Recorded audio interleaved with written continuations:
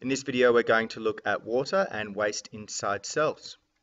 We're going to look at why cells need water inside them and why we need to balance the amount of water inside cells. We're going to look at the production of waste in cells and why the removal of that waste is necessary. So firstly, water is an excellent solvent.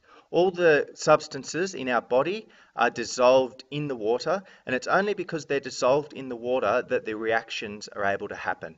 So when something's dissolved in water, we say it is aqueous, and it's only because they're aqueous that they've got that freedom to actually move around and for these reactions to occur.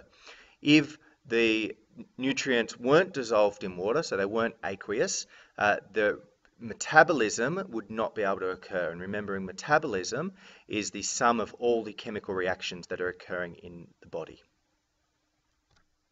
But in saying that we need water, we don't want too much water.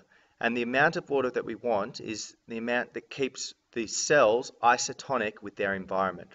And isotonic means that there's the same concentration of water and solutes inside the cell as there is outside the cell. Now, if the concentration goes outside of these ranges, this can cause problems within the cell, so causing it to either shrivel up or explode, as well as causing those reactions that are occurring, the metabolism, to not be able to occur as well. So we need the balance of water to be kept just right inside the cells. Okay, wastes are produced through metabolic function. So as the reactions in the body are occurring, they're producing wastes. Now, the majority of those wastes, or not the majority, but the bad ones in the waste, are the nitrogenous wastes, the nitrogen-containing wastes.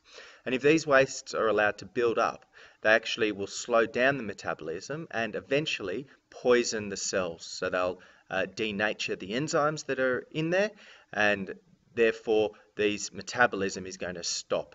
And that's not good if you're trying to have cells in your body that function. So we need to remove this waste.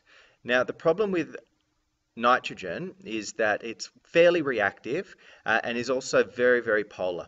So that when proteins, and especially a lot of proteins, amino acids, have nitrogen in them, so when they break down, they've got the nitrogen. That nitrogen picks up a couple of hydrogens and gets into the form of ammonia. Now, we need to either very quickly get this ammonia out of the body, or we need to convert it into something less harmful.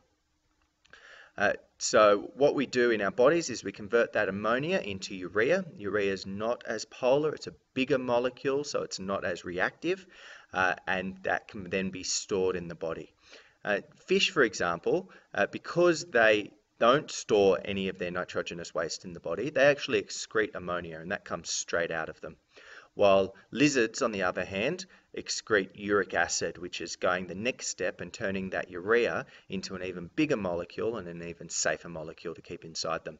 But as far as humans go, and all mammals actually, we convert that ammonia very quickly into urea, and then we still need to get that urea out of the body, but it's not as urgent as if it was ammonia.